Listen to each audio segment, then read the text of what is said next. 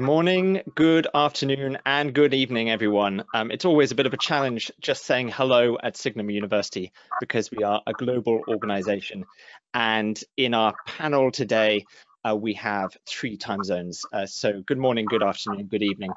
And looking at our attendee list, I see that some of you have got up early and some of you are staying up late. So thank you very much for doing that. It's wonderful to see so many people joining us for this very exciting event. My name is Gabriel Schenk. I'm a teacher at Signum University, and tonight we are going to be talking about this new book by Owen Barfield, The Tower, Major Poems and Plays. And we have the 2 editors of this volume, as well as the publisher, to talk about this new book. And we're also really excited to have the author's grandson, Owen Barfield, named after his grandfather, who will be talking a bit about his grandfather's work in general as an introduction, because I know so many people are aware of how important Owen Barfield is, but they haven't necessarily read a great deal of Barfield or know a great deal about him. In that Venn diagram of C.S. Lewis and J.R.R. Tolkien, Owen Barfield is that big third circle in the middle that overlaps them both. And I think a lot of people are aware of that, but they don't necessarily know what's contained in that circle. So we're excited to hear from Owen about a little bit about that tonight, a little introduction for the first part of this session. And then we will be hearing from the editor, Dr. Leslie A. Taylor, who is an independent scholar who specializes in classical and Renaissance literature, and Dr. Jefferey H. Taylor, who is a professor of English at Metropolitan State University of Denver. And they will be talking in more detail about this volume in particular. After that, we will open up to a general question and answer session. So please have your questions and your comments ready. You can use the questions box, which is on the right-hand side of the screen, to type out your questions and your comments, and those will be saved, and I can read them out when we get to the Q&A. You don't have to wait until the Q&A to ask those questions. So just type them out as you think of them. If you would prefer to talk to our panel using your voice and your microphone, you can also let me know that you would like to interact in that way, and I can unmute you. Although do be aware that this session is being recorded and will go on YouTube afterwards. So you can choose just to type out your questions if you prefer. I think that's all the housekeeping out of the way. So it's my great pleasure to introduce Owen Barfield, who is the grandson of the author Owen Barfield and the trustee of the literary estate.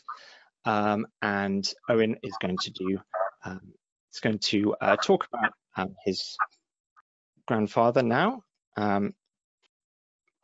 Whenever you're ready, Owen. Okay, well, thank you, Gabriel, for that introduction, but a special thanks to Leslie, Jeff, and Dave for bringing this book to fruition. I'm not going to say too much about the book itself because other people know far more than I do about it, but you know, I really do send out a heartfelt thanks to them for their hard efforts and much stamina that was required to bring this through. I do notice that it's almost about 100 years since grandfather started to think about this book and started to put pen to paper. And now when we actually finally get it published, so 100 years. And people might think that, you know, well, that Barfield chap, he's not fast, is he? You know, he's not very good at getting stuff done. But then everything's a sense of perspective and proportion. 100 years, what is 100 years? I was thinking, I mean, if you multiply 100 years by a factor of 20, then that takes us back to the period when Christ was incarnated. So the divine word was incarnated just 100 years ago times 20. You know, it's not that long ago. In fact, humanity is really just at the start of its sort of journey in Christ. And this kind of thinking, this type of perspective and thinking about what things mean is really what it was at the core of grandfather's philosophy. And I use that word carefully because grandfather was a philosopher. And if you like, he gave the philosophy to the Inklings. The Inklings acknowledged him as the philosopher. So we need to think, what is it that the Inklings had in common, and why did they acknowledge him as a philosophy?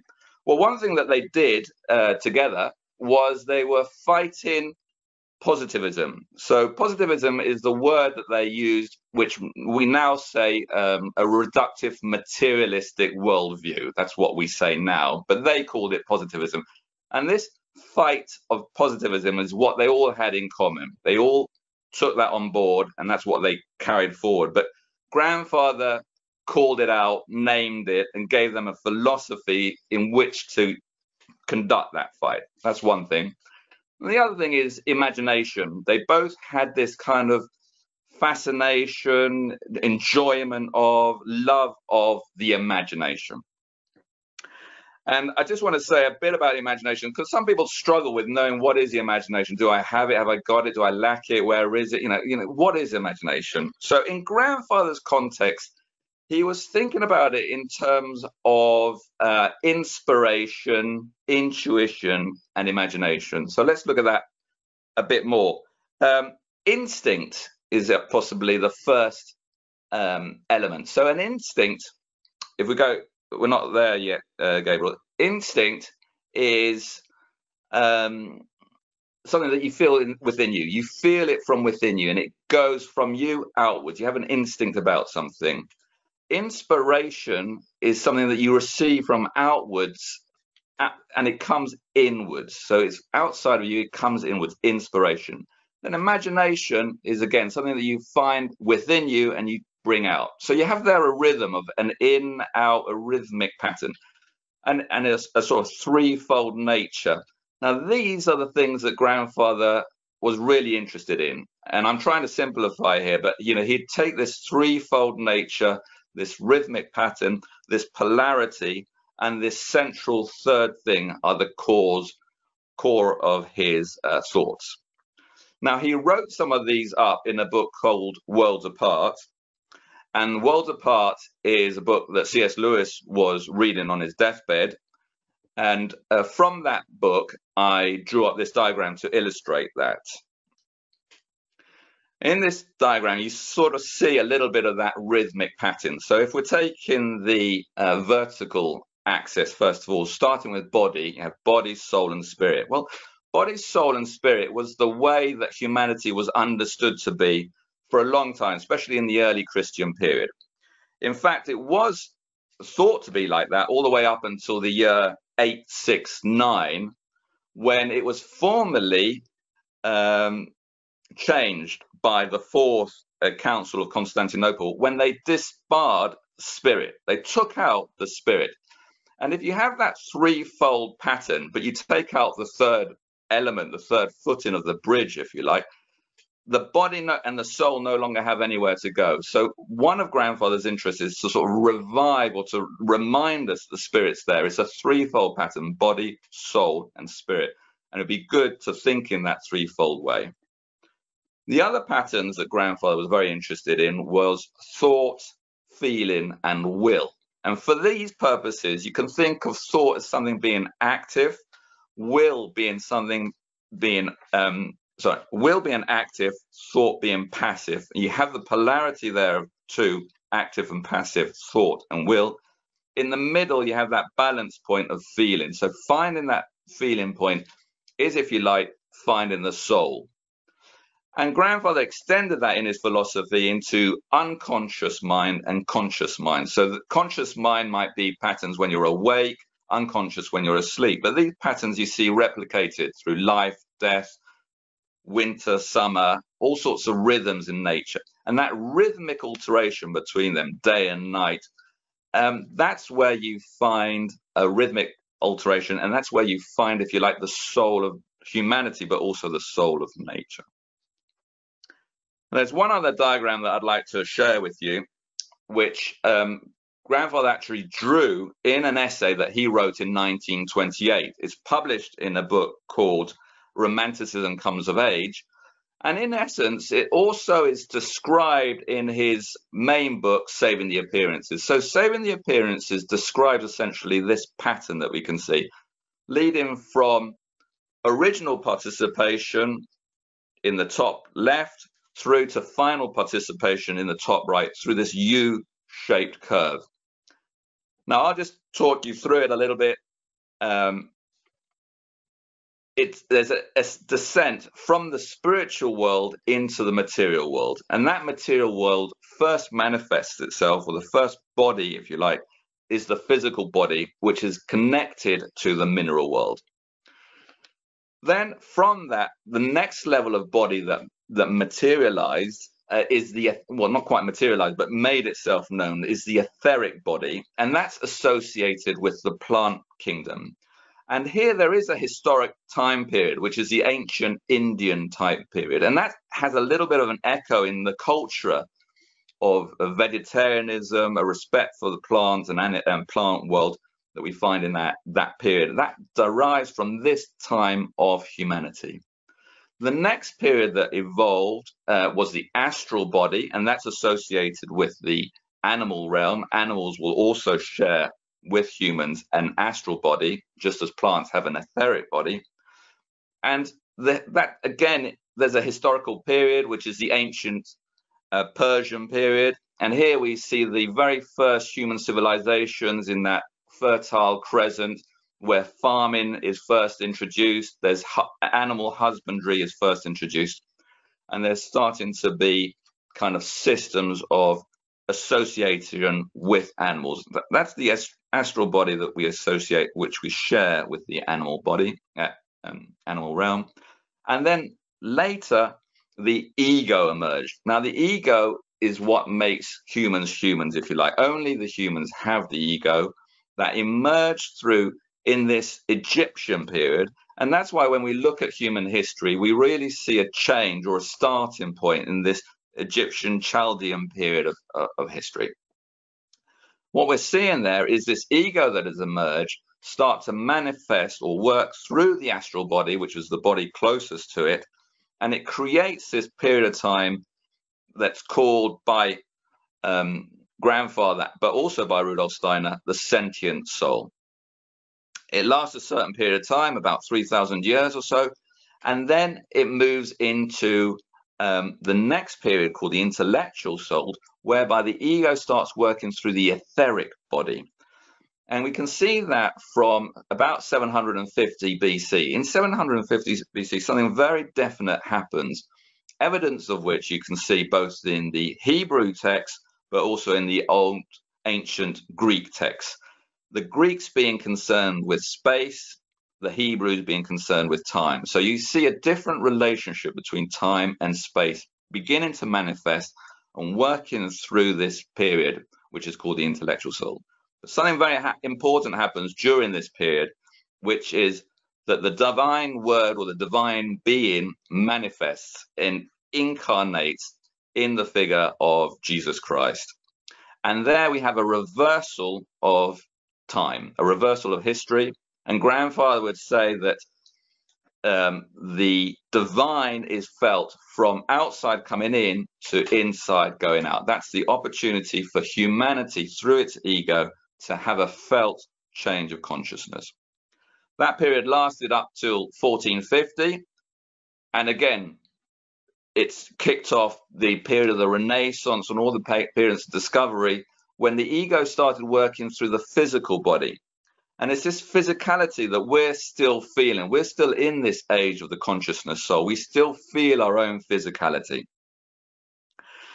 The next stage is that humanity has got to pass through, again, is the ego working through these bodies, which I've just mentioned, all the way up and re-engaging with the spiritual world. And there's a relationship with the bodies on the way down as there was on the way up. Just to say that grandfather would argue that the way to get from where we are now to the next level, the spiritual self, is through the imagination. So it's through exercising the imaginative soul that humanity moves forward from consciousness soul to spirit self. just want to conclude here that the evolution of the Earth and the evolution of human consciousness are in reality one single process, according to Grandfather. So nature and humanity are linked on their future path, and where we go is very much determined by us, by humanity, and the decisions we take. Thank you.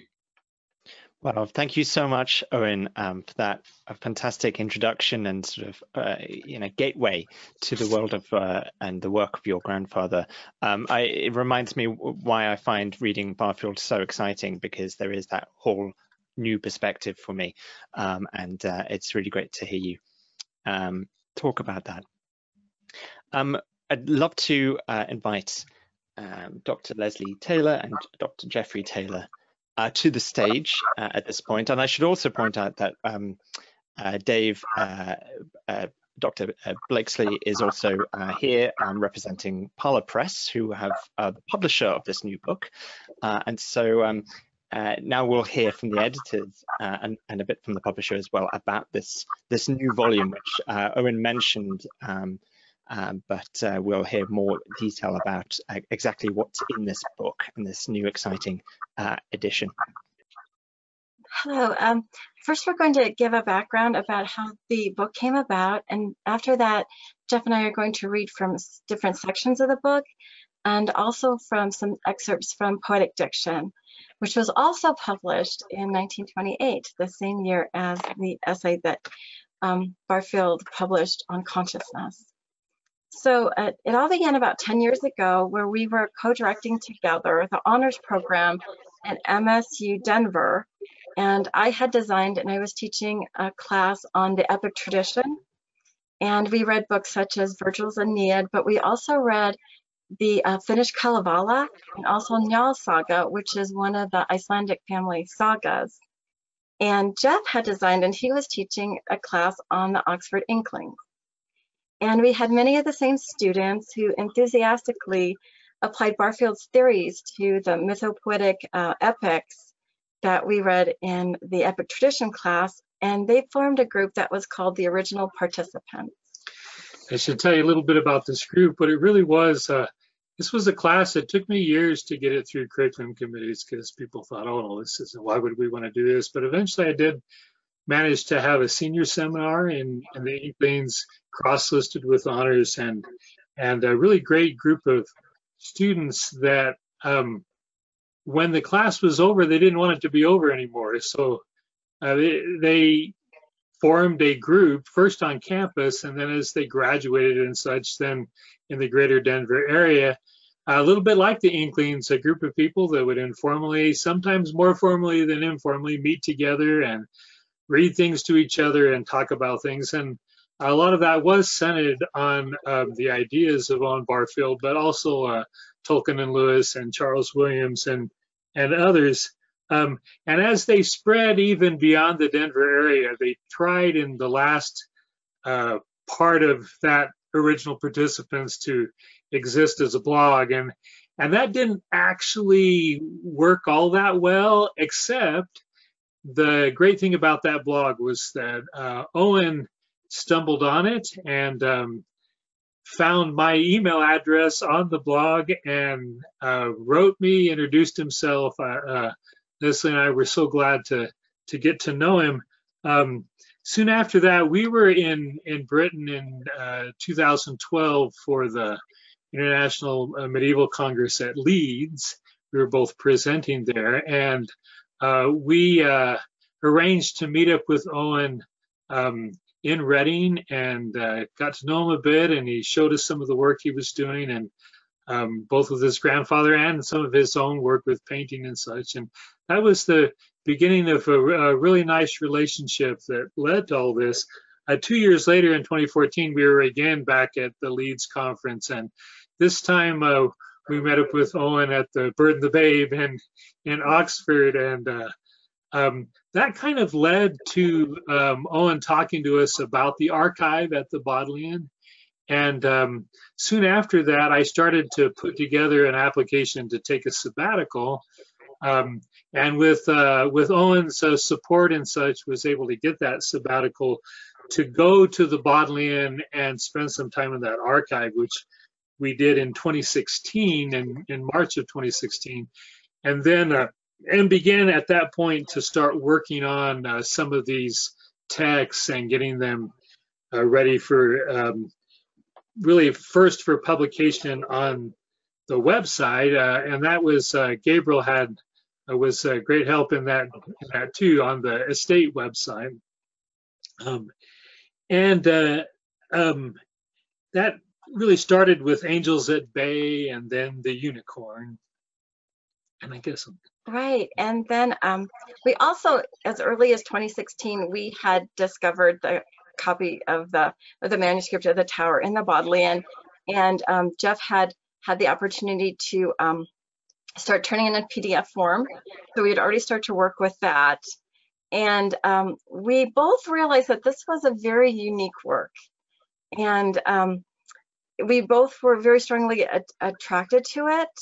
And it was in November of 2018, I actually presented on the Tower at a Pamela conference, and the title of my paper was From Sordello to the Prelude, Lewis's reading of Barfield's The Tower.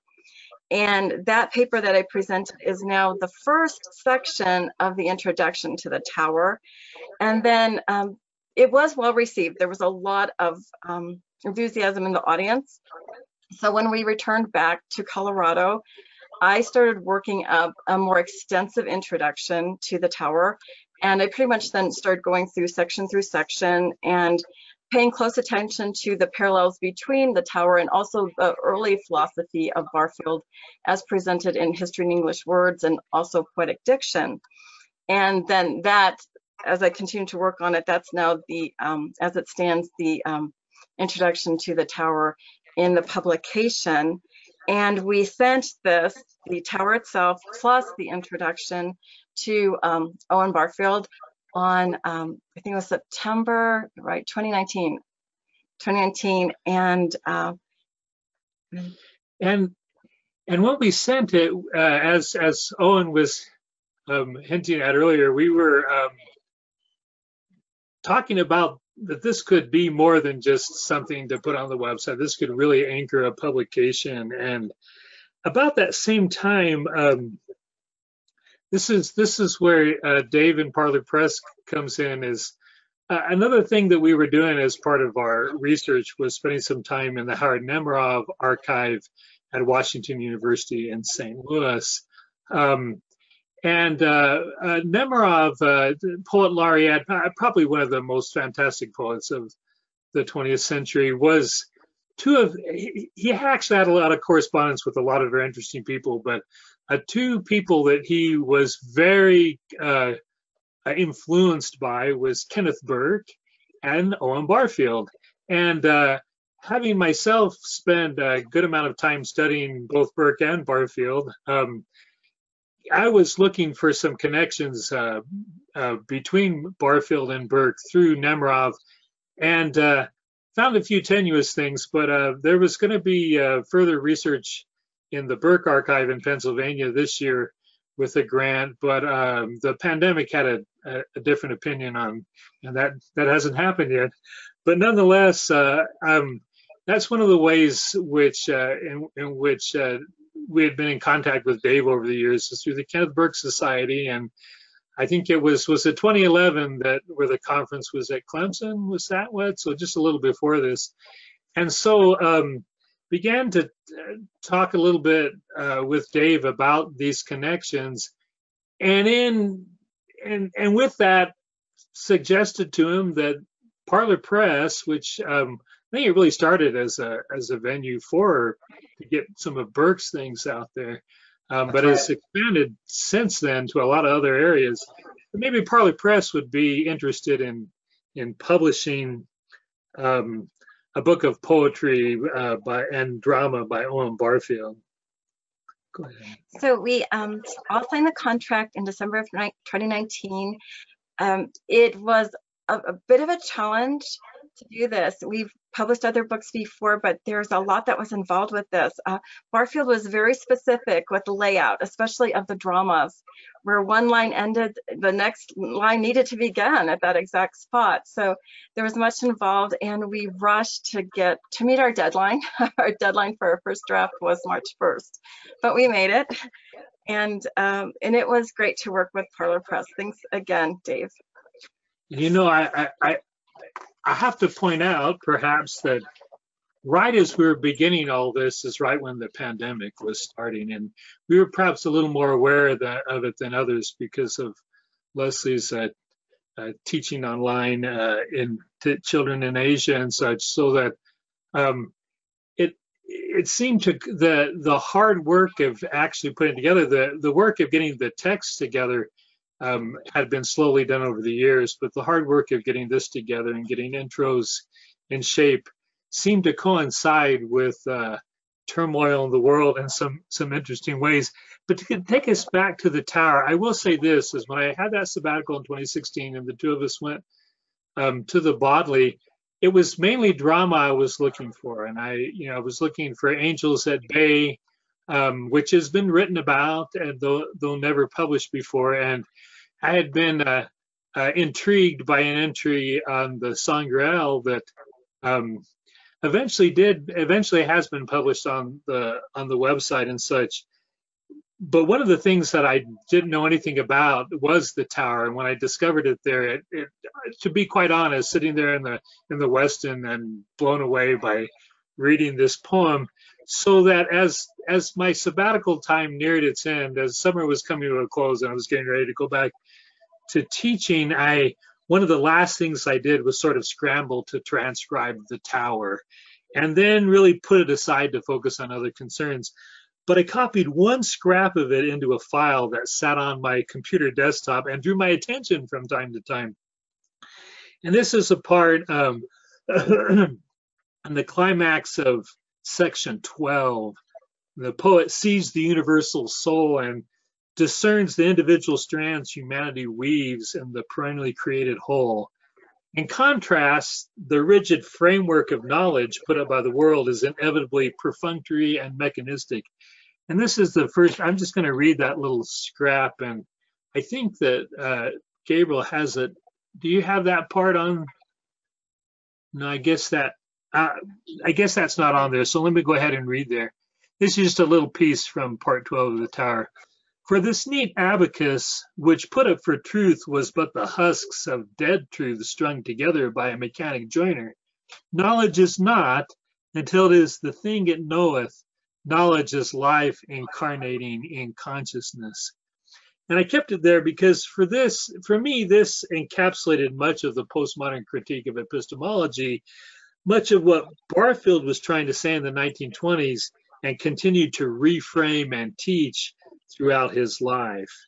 And now, do you want to read a little bit from? We were going to read a little bit from the tower at this time, and we'd also like to share sections from Poetic Diction. So I'll start with a quote from Poetic Diction, and this is from chapter 2, which is entitled The Effects of Poetry, and on page 44. Thus, an introspective analysis of my experience obliges me to say that appreciation of poetry involves a felt change of consciousness. The phrase must be taken with some exactness. Appreciation takes place in the actual moment of change. It is not simply that the poet enables me to see with his eyes and so to apprehend a larger and fuller world. He may indeed do this, as we shall see later, but the actual moment of the pleasure of appreciation depends upon something rarer and more transitory. It depends on the change itself. And then here he inserts an example of a coil of wire and it's being passed through an electric current. So it is with the poetic mood, which, like the dreams to which it has so often been compared, is kindled by the passage from one plane of consciousness to another. It lives during that moment of transition and then dies. And if it is to be repeated, some means must be found of renewing the transition itself. And now we'd like to read from a corresponding section of the tower. And this is from section 5, which we have called Recovery. Barfield did not give titles to the different sections. Lewis actually did. But this one is one that we've come up for ourselves. Section 5 comes immediately after the section where the protagonist is traveling in the ambulance after being injured. So this starts about line 44. For now this man began to be not one sole soul, but two. He could no longer trace the ligature that ties an evening to a morning mood. Often at night before his hearth reading, alone or struggling to compose the cauldron of formless impulses that burst to dreams, fast as each bubbled to the surface. Often at night, if by the end he had succeeded in taming down his mind to be receptive, wide-eyed with bodily fatigue, he grew aware as of a faintly singing cloud enveloping his head, and wearily closing his volume, would feel in his blood the pressure of unwritten poetry knocking. I can all things. No imagery formed in his mind, no thoughts, and yet it seemed his essence and the essence of the world flowed, and if he could maintain the mood long enough time, the brain must of itself construct new metaphors and move the world to tears and wonder with its terrible art. But then, when he awoke after 10 hours of death-like sleep, shaking it off, he smiled at all those reveries and thought those dreams worms spiring through a lump of lifeless clay until the stuff seems living. He who laughed at fatuous affectation, he who knew that fire burns are 7 and 2 are 9, this was the real I. So that exhibits the struggle to maintain that felt change of consciousness. Now, do you want to read from? We'd also like to read a section from chapter 3 of Poetic Diction on metaphor. The full meanings of words are flashing iridescent shapes like flames, ever flickering vestiges of the slowly evolving consciousness beneath them. To the Locke-Mueller-France way of thinking, on the contrary, they appear as solid chunks with definite boundaries and limits to which other chunks may be added as occasion arises. And we'd like to read then a section from section 11 of the Tower, and this is the section that Lewis referred to as enlightenment in the reading room of the British Museum. Under a gray dome inscribed with echoes of the past, the names of poets dead, and between walls fashioned echoes of the past, the thoughts of dead men petrified in tomes, he saw forever.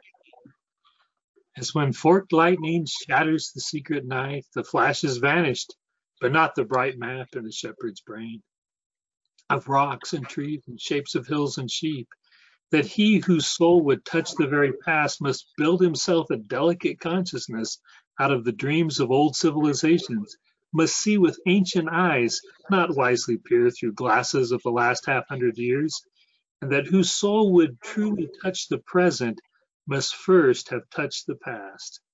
How truth's the stream that hurries on through complicated webs of thought, which meanings of words ever changing keep letting down into it for a moment, till the weak webs are torn away and whirled on with the rushing torrent.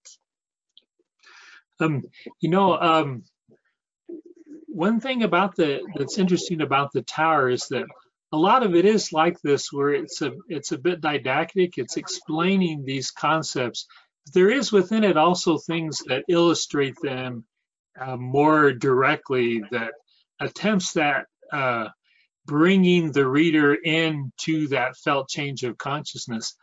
Now, in later years, as Barfield continued to write really excellent poetry, the poetry shifts more to, rather than explaining these ideas, really pulling the reader and giving the reader that experience of ideas. And this is, something that's talked about in the introductory material to the Orpheus drama and such. And so I'd like to read a little bit from Riders on Pegasus, because I think this is a place where we can really see that and see that Barfield understood that the evolution of consciousness takes work. Much of it, the remaking and rediscovery of meaning itself, and poetry, he rightly discerned, lies at the heart of this work. Barfield had complete faith in the power of his poetry, even if other people weren't paying attention to it, because he had a deep knowledge of the genesis of meaning through mythic forms and the poetic principle. The proem to Pegasus lays out his poetic program powerfully and asks others to join him in the challenge of grasping ancient power to evolve future consciousness. The mythic forms underlying consciousness are still vital. The poet may still tap those forces, not just to say something new, but to make part of the world and to make the world anew. One may learn the depths of meaning and draw from them that which is fresh revelation from powerfully true ancient roots. Indeed, this is how tales can be most true. And some of that was from the introduction. But I want to read now the proem to Riders on Pegasus. And it is truly a proem in that it begins the poem, but it comes before part one. And it really is a statement and challenge about poetry. Of Perseus and Andromeda, my verses, and yet this tale has slept till now untold. For delve in thine own heart, thou too shalt find how their long reign brought in an age of gold in Ethiopia, where they grew not old, but passed, as thou dost, listening through time out to the myth, the word whose form is man. Therefore my tale is news, the dew's still on my rhyme. The dew, this drawing up from my own earth, how myth, being present in the word, began to sketch on time his everlasting now in master tableaus. Once the soul of man took form and substance, takes it rather. Pan is piping here, and chase Bellerophon, strong arm and martial spirit, friend in thee, trampling beneath what whose chimera passes on. Poets, deep minds, would ye be priests of meaning, makers or scribes? Oh, utter all ye are. Reach in those souls, the world's prophetic soul.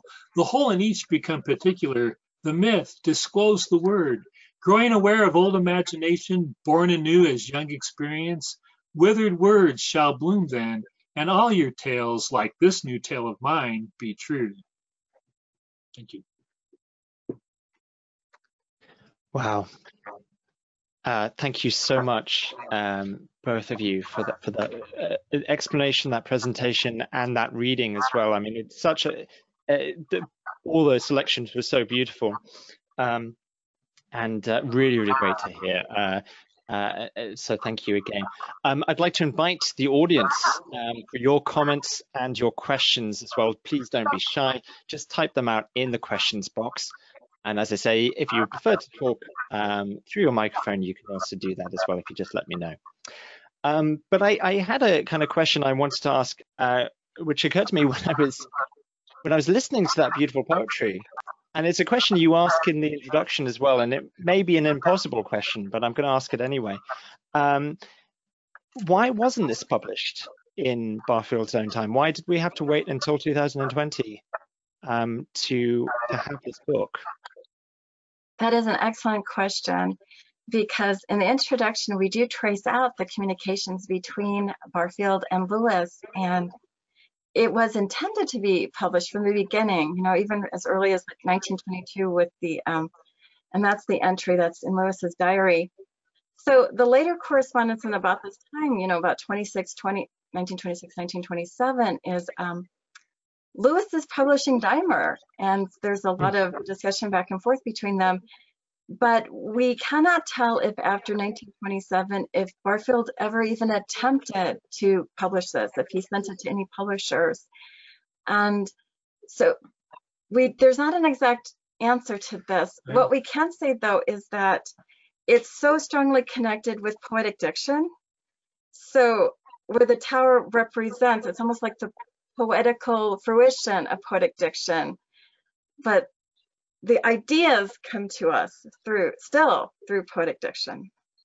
And like we say in the introduction, and Owen could tell us about that, his grandfather's life took a different direction about that time, and it's one of the stories of his life is his continuing to work on these kind of things when he wasn't getting them published, but also continuing to work on writing philosophical things that did eventually get published.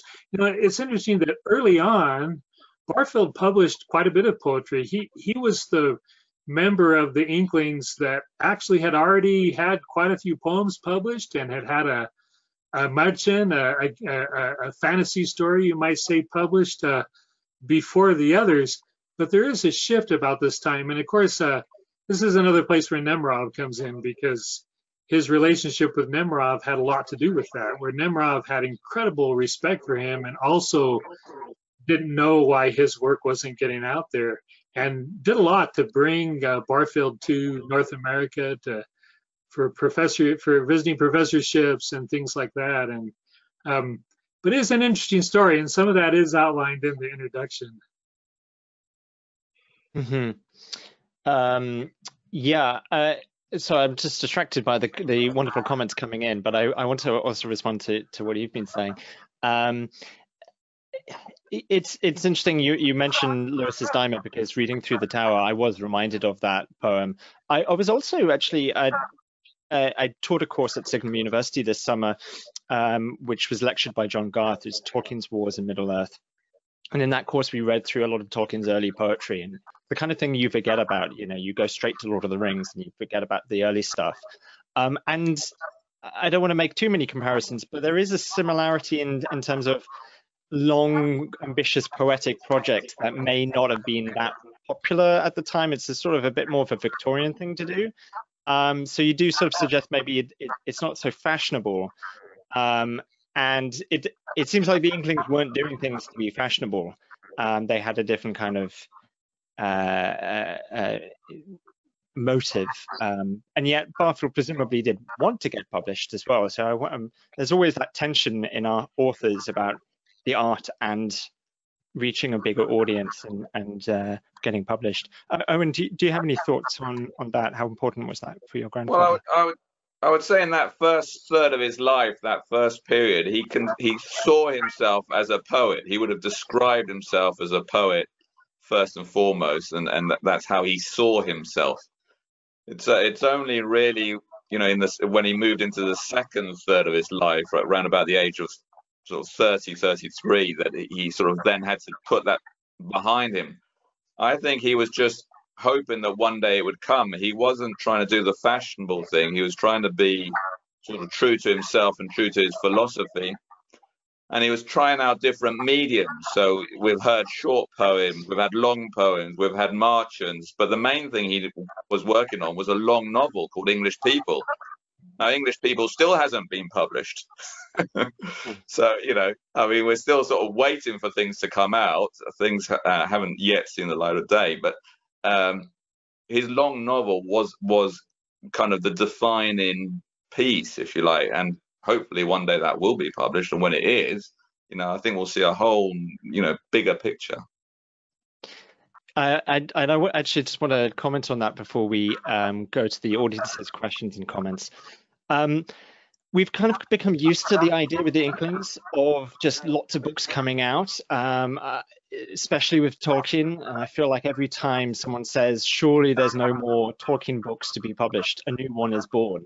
I thought we'd got to that stage, and I hear that there's going to be a new book of Tolkien's essays on nature coming out soon. And a similar thing happened with C.S. Lewis as well. Tolkien said of Lewis, he's the only one of my friends who's published more after he died than he did when he was living. And of course, the same thing happened to Tolkien. But this isn't usual, is it, for authors to keep on publishing so long after they died? So, Dave, I wondered what your perspective was as a publisher. How much are you publishing authors who are no longer with us, and what was it like to publish something like this book? Well, surprisingly, we've published a lot of that kind of work, mainly with Kenneth Burke. Okay. Burke and Barfield, as Jeff is investigating, have connections, but we're not exactly sure where they manifested, and we think they knew about each other. But they were both, these giants of literature and theory and philosophy for quite a long time, almost the entire 20th century. We published, Parlor Press got started because there was a large collection of Burke letters that William Ruckert had. Ruckert was Burke's first commentator, wrote the first book on Burke. And we knew that they probably would not be published by a major press because, one, the letters were just from Burke, and we didn't have the Ruckert part.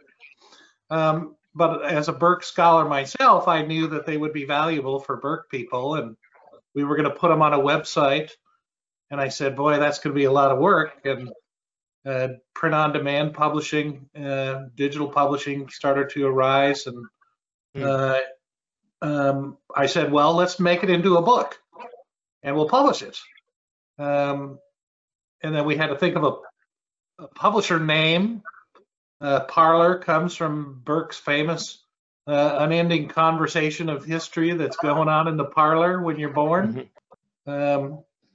So we did that, published that book, and we've since published his essays toward a symbolic of motives, and some other work too. So it's actually quite common. For Parlor Press, but perhaps not for the rest of the publishing world. But that's sort of your specialty, I suppose. Fantastic. Yeah, and you know, the rest of the publishing world is worried about how many copies are going to sell of things. And my concern is more as a scholar. You know, these things need to be out there. They're very important. If they sell a lot of copies, that's great. If they just reach the readers who need them, that's fine. You know, Fantastic. We're not in it to make a big dollar. Well, the switchboard has really lit up with lots of comments, so I want to get through to those. So Jeffrey Hippolyto, very helpfully, has given me a bit more information about why this wasn't published. He says Barfield sent the tower to T.S. Eliot, who had published his short story Dope, or Dope, and would publish poetic diction. Eliot rejected the poem as too long for the Criterion, and because he just published Yeats' poem The Tower. He also cautioned Barfield that Yeats was about to publish a book of poems called The Tower. So that I did not know that, but that's a bit more information. Yeah. And Andrew Higgins says, loved The Tower. More of a comment than question. I thought it was interesting how much C.S. Lewis influenced the shaping of The Tower, and it reminded me of the notes he gave to Tolkien on the Lay of Leithian. Interesting to see what advice Barfield took and did not. Yes. That's from Dr. Andy Higgins. Any thoughts on that? Yes, that's a very good point too. We were fascinated with that, and he did take a lot, though. There's some of that even in your introduction. Yes, yeah, in the introduction, even changing what was the original opening of The Tower became section 8 instead. And Right. But we also have looked at some of Lewis's poetry too in the Wade. We have visited the Wade, and you can see Barfield's, handwriting on the drafts of that too. It was going both ways. Also. That's fascinating. But yes, from what we've taken from the letters, because we took, the complete form of The Tower, and we actually annotated it into it, every comment that Lewis was making in the letters. So we have that version of it as well.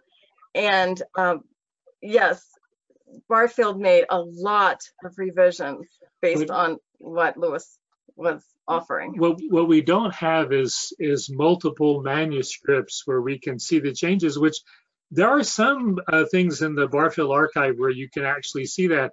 But there are other things like The Tower or Medea that whatever echoes from the past there are, what we have is this manuscript and it's not somewhere else. Actually, I think if there had been copies of those elsewhere, like at the Wade or something, they probably would have gotten more attention than they did. But I was glad to hear the things about. I know that Barfield's relationship with Eliot was kind of at a certain point took a turn, and Barfield himself describes as not wanting to follow what you were supposed to be doing then, and instead wanting to do what he thought was right, and that kind of led to a bit of a break with Eliot. I don't think they ever feuded or anything, but certainly a break, and kind of one of the things that led to his exit in those early days from publishing poetry and such. Right. And Barfield wrote an essay called Poetic License, where he talks about how his approach to poetry differs from the mainstreams of his time. Oh, very interesting. Thank you. Michael Dahl asks, other than learning about Barfield in books on the Inklings as a whole, is there any biography of Barfield already written or coming out? And there is. Owen, would you like to comment on that? Yes, the yeah, author. there's one that was published in 2006 by Simon Blakesley DeLange. And right now, the publishers of that have agreed to republish the second edition. And there'll be a kind of a new edition of that biography coming out next year, possibly. Mm-hmm. So his name is Simon Blakesley DeLange. Did you want to comment as well, Leslie? Oh, no, just to mention that we are indebted to him. Many of the quotes that we include are from his analysis of these works. It's true. It's one of the first places that a lot of people discover some of these works existing, and there are other places, other scholars over the years that have talked about them. Especially the three in the middle were known about, but not necessarily available. It's kind of the Tower and the Medea that was known a little about, but hardly known about. But yeah, Simon's book is really wonderful, and we're really excited that a new edition's coming out on that. It should be good. Yeah, it's great, and also, I mean, the fellowship book has a lot of Barfield in it as well, so that's another good thing to read if you're interested in how Barfield fits in with the other Inklings, C.S. Lewis, J.R.R. Tolkien, and Charles Williams particularly. Valerie asks a fascinating question. I'm not sure what the answer could possibly be, but I'll read out the question and we'll see what we think. Is there a danger of interpreting meaning between simply reading versus reading aloud? Can intonation change its interpretation by filtering said meaning through one's own lens? So almost like a quantum physics sort of question there. Anyone would have a stab at that? Just the difference between reading and reading aloud, I suppose. I think actually this could fit in quite nicely with talking about the evolution of consciousness. One of the things that we've done with some of our research is in the same way that Barfield traces the evolution of consciousness through shifts in poetic diction, you can also similarly trace it, which he does a little bit too, through shifts in theatricality, through shifts in visual art and such. And that shift between reading aloud and reading silently is actually a pretty significant shift. And in the medieval period, people didn't read silently, or hardly anybody did. There was few people like Abelard and such who were reported to have done such things.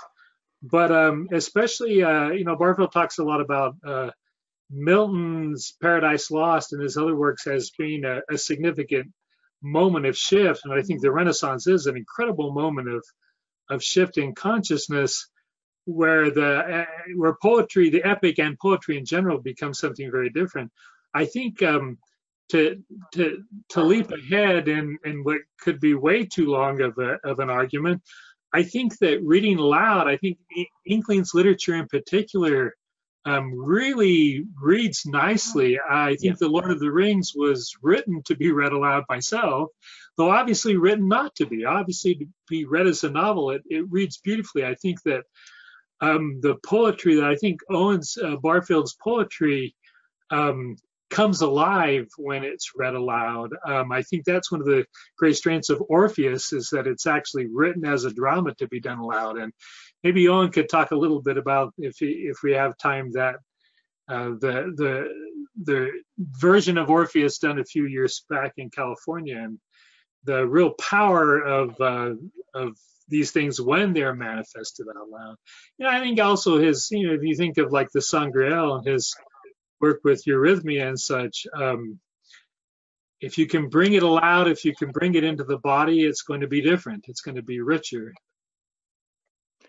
Yeah, I would certainly concur with that. And it's a process of creativity as well. And if you're taking into account the spiritual dimension by speaking things, you are bringing in a kind of certain elementals, I guess you would call it, spiritual elementals. Also, bear in mind, you could be reading outdoors as well and having the effect of nature working with you. So there's a community, there's a conversation there, a much bigger conversation than often that we're even aware of. This is all happening in our subconscious, but it's certainly powerful there. And I would just acknowledge that Orpheus production, it was produced by Jane Hippolito and the Hippolito family in California, Los Angeles. I couldn't go, unfortunately, but it's wonderful when these drama pieces are performed. And in this book, we do have quite a number of drama pieces, none of which have ever been performed. So, what an experience that would be. Yeah, maybe.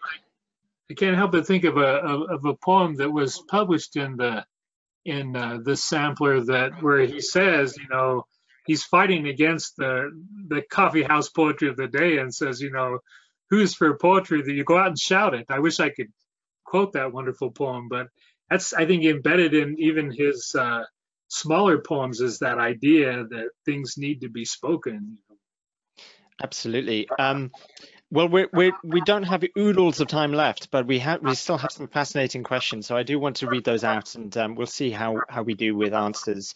Michael asks, are there any poets or thinkers who continue the insights that Barfield discovered or developed? I mean, actually, possibly I've forgotten the author's name, but the new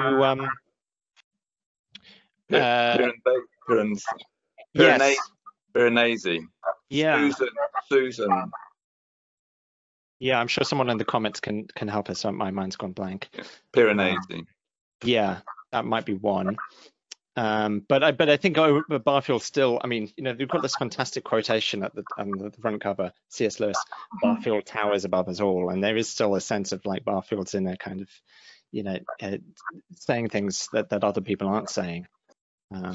I think there's more to come, and I think that, like Owen was saying earlier, what's 100 years and such, especially for those of us who spend a lot of time studying medieval and early modern literature and such, it's actually not all that strange for something to sit for a while and then explode forth later. I mean, even Emily Dickinson, the world had maybe a couple dozen of her poems when she passed away, and and then 1600 were published, and look what an impact that has had. It's not that strange for a poet, a writer, a philosopher to have their day later, Absolutely. It's also that time needs to catch up. There's an understanding that people just weren't ready, and I think grandfather was aware of this himself. People just weren't ready for what he was saying, and so he was relaxed about that because he had an audience of one, he said, which was C.S. Lewis. That was his audience. He was writing for C.S. Lewis. Well, okay, fine, but you do hope that other people would be reading you too. But I think he just accepted that in his lifetime he would struggle to find that audience, but he assumed that they would come because humanity is moving in that direction. It's now easier to understand what he's saying. Our way of thinking has already changed since the 1950s. We can see so many examples of that. But our whole mindset, our consciousness has moved on. And when we now confront these ideas, they won't sound so alien or so odd because, we have moved on. Mm-hmm. And thanks, Rory, for Susanna Clark. That was the name that I just couldn't remember off the top of my head. So another one to look at, who's drawing on Barfield's ideas as well as Lewis's. Sean asks whether this video will be posted. Check out the Signum University YouTube channel. So just type in Signum University on YouTube, and also asks for a copy of Mr. Barfield's slide. Very illuminating. That's on the website for the literary estate, owenbarfield.org, where you can also find lots of other material, essays, articles, information on other books. So do check out that resource. Douglas A. Anderson has a comment on Medea. He says, I noticed it is presented as a later work, but there is a mention of an early manuscript. I recall a letter by J.R.R. Tolkien from 24th November 1944, in which he mentions that Barfield read a short play on Jason and Medea at an Inkling's meeting. Do you know about that, Leslie and Jeff? Yes. Oh, yes.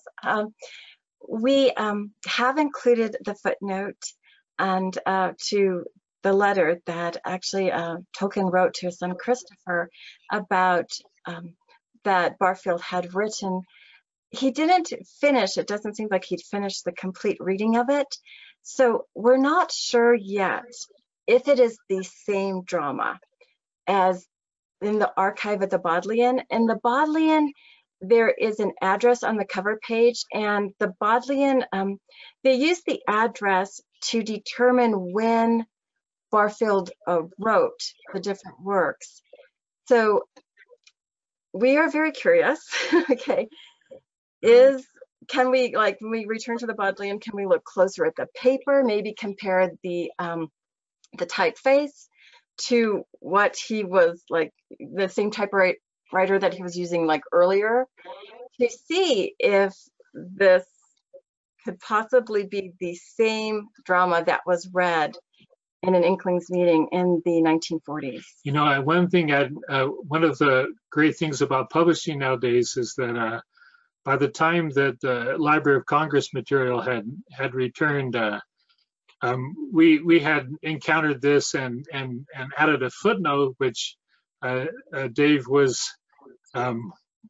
could easily incorporate in, which once upon a time publishers wouldn't have been able to easily do such things, but so that the books being printed now do have a little expanded footnote on Medea that mentions that, and also I think it was Cranitis that talked about speaking to Owen about this at one point and reports it in one of his articles. So yeah, we have added a little to that. Fantastic. Well, we've just got time for the last three questions, but if the answers could be short, if possible, that would be great, but we'll see how we do.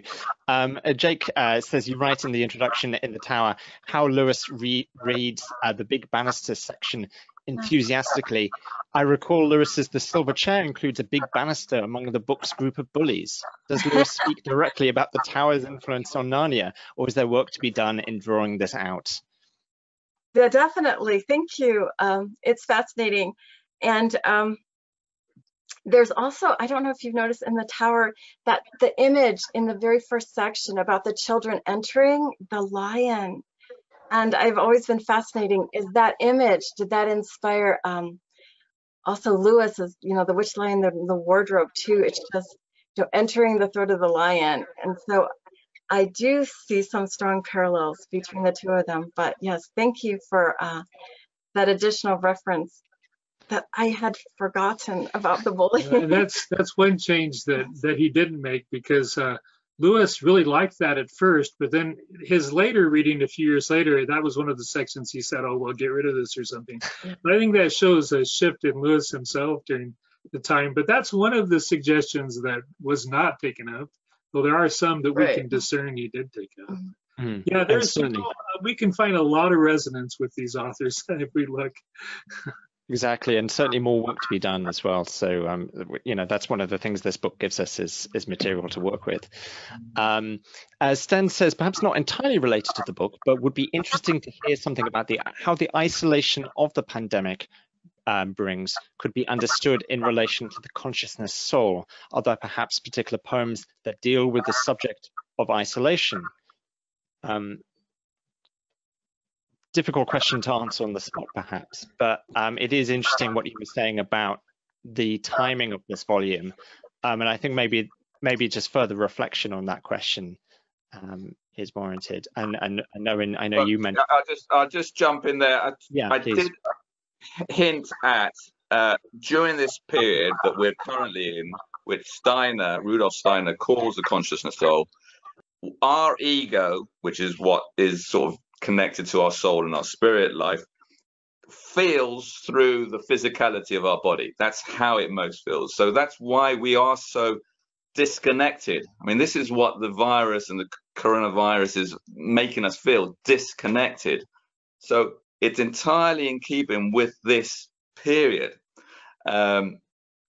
in 2,000 or 3,000 years' time, I mean, I know that sounds like like a long time, 3,000 years, but this is a time scale that Barfield likes to think about. We'd feel differently if this virus was hitting. We'd have a different reaction to it because humanity would have evolved. There would be a different level of consciousness. But right now, in our time, we're feeling it through our body, and that's making us feel more aware of our isolation. Fantastic. And there's just time for the last question that was asked from Danny. Danny says, I've thought the question, how can I finally participate, was what Barfield himself intended his readers to be asking themselves as they finished reading Saving the Appearances. Yet the answer to the question doesn't seem as clear or a simple maybe. In your presentation, you make clear that writing poetry was essential for Barfield himself. Is that essential for anyone who would experience what he did?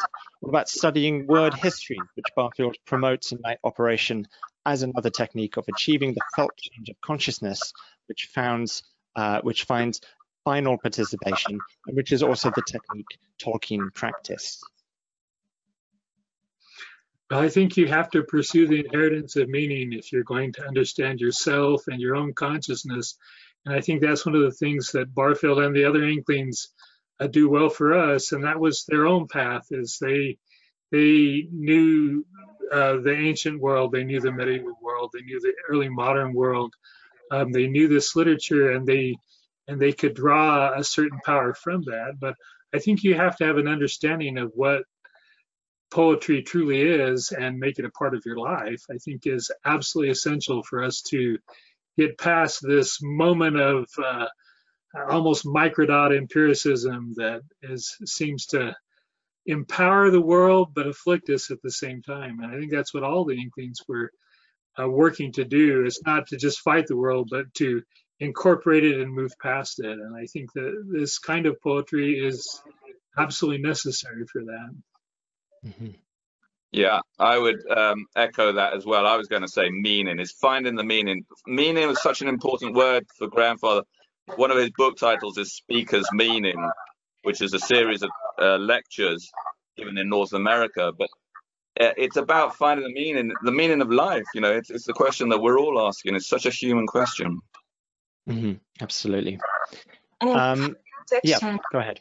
Barfield, he talks about the analytic and the poetic impulses, and that they might oppose, but they need to work together. And he says the poet is someone who, they're rapid firing in the poet's brain. There's the poetic impulse that creates, but then the analytic that is the critic. That polarity. Yes, the polarity. That works. Polarity again. Finding the third thing is finding the meaning. Well, Richard says thank you all for the inspirational evening, and I'd like to reiterate that to all of you. And Richard also says thank you, David, for your publishing ethos, which is also very nice to hear about, very refreshing. So do check out Parlor Press, the other books they publish. And if you haven't done so already, this book makes a very good Christmas or Hanukkah gift. It's beautifully laid out. It's got introductions for all these texts. I think you've done such an amazing job putting this together in a difficult time with really kind of accessible introductions. You get all the information there, and it looks beautiful as well. And it's an important text that we're very pleased to have access to, and we wouldn't have had access to it were it not for your work. So thank you so much for that. It's really, really important, the work that you've done. Thank you. Thank you, everyone, for attending. Brenton says, as someone who haunts archives, so pleased to see the book. Absolutely. It's what we all dream about, is finding something like this in the archives. Yeah, thanks Danny and Douglas and Rory. Thank you so much for coming out, everyone, and thank you to all our panelists for your time and your participation to the very Barfieldian term. We can continue the conversation on Owen Barfield on the Owen Barfield Facebook page, on the Owen Barfield Twitter, and at future events at Signum University as well. So thank you very much, everyone, and have a wonderful rest of your day or evening, depending on where you are. Gabriel. Thank you. Thank you for having me. Thanks. Thanks, Sven. Bye-bye. Bye-bye.